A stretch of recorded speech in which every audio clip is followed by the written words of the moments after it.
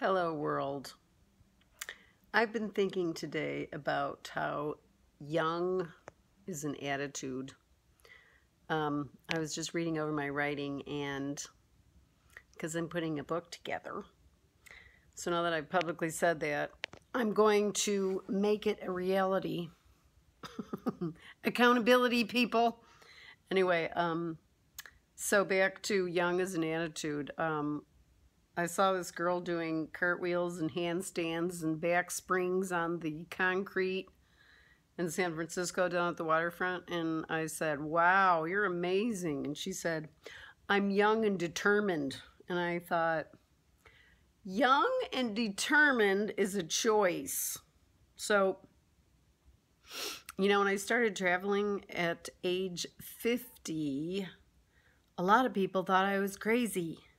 And guess what? 12 years later, people want to do what I've been doing. And you can. You can do it. So I'm here to say that enthusiasm, your intention, not money, connections, and everything else that we come up, the right clothes, the job, whatever. It's not that. The older I get, the more I see, hey, the older I get, the younger I get, because you can decide to be young. Maybe you saw my video, How to Age Gracefully and Still Kick Ass. Well, the thing about aging is you learn a lot, but don't stop learning.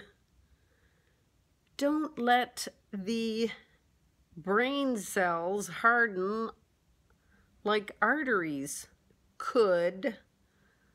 There's a lot of choices you can make to live better and do scary things. Man, I am glad this year is ending. Many of you know what I have been through, hell and high water, and but you know what? I can't complain about it, because I think if I didn't go through what I went through this year, maybe I wouldn't be going to Italy. But I damn deserve it.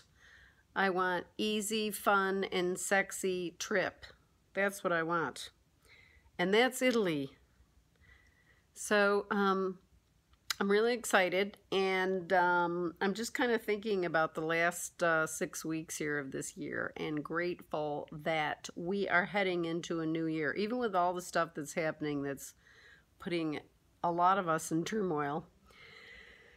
Stop, take a breath, and be grateful for what you have. We have our lives.